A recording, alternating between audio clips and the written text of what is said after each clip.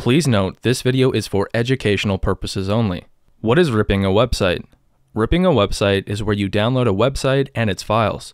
You're essentially just copying and downloading it. The downloaded website can be viewed offline, altered, or re-uploaded. This can be useful for landing pages and making changes to them.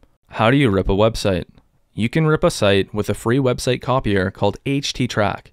It's available for download on both Windows and Mac from httrack.com. You'll want to download and install it, then come back to this video. Our goal is to clone the CryptoStacks landing page located at cryptostacksbook.com. We're going to open the GUI version of httrack. This version is only available on Windows. However, you're also able to use the CLI on other operating systems.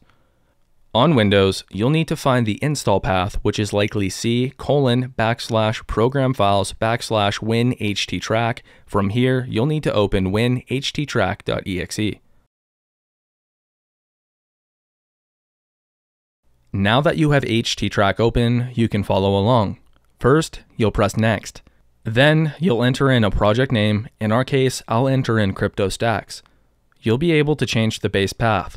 This is where the website will be downloaded. I'll leave this to the default setting. Now I'll press next.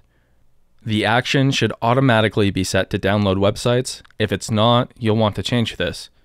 You'll then enter in the target URL. In our case, this is https://cryptostacksbook.com. Now I'll go ahead and press next.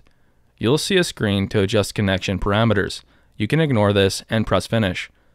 You'll see stuff happening on the screen as the website and its files are downloaded for offline usage.